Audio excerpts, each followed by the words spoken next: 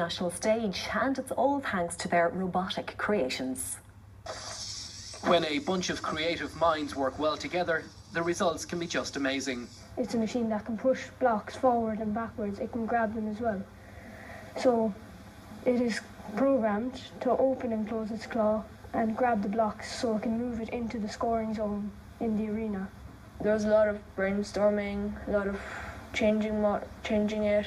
The robot named Jaws recently took top prize in the Vex IQ challenge at Cork Institute of Technology.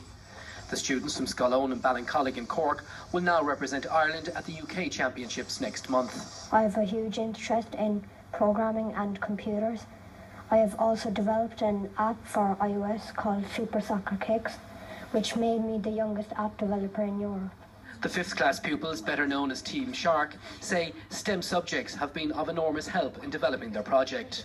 In the competition there's programming, and you can program it to go forward, and you can say how the distance you want it to go forward, and then you can ask it to turn and it'll do what you ask it. Bosses at EMC and Lifetime Lab, who've been monitoring the project closely, say the pupils are ones to watch out for in years to come. We could be looking at robots that do everything really. They could Would they do your homework? Hopefully. There's a great sense of pride among students and teachers that Jaws will compete in robot wars. He does at times, however, get a little carried away. But School Secretary Mary is always on hand to make sure he's put in his place. Paul Byrne, the 12:30 Ballincollig, Cork. Well, we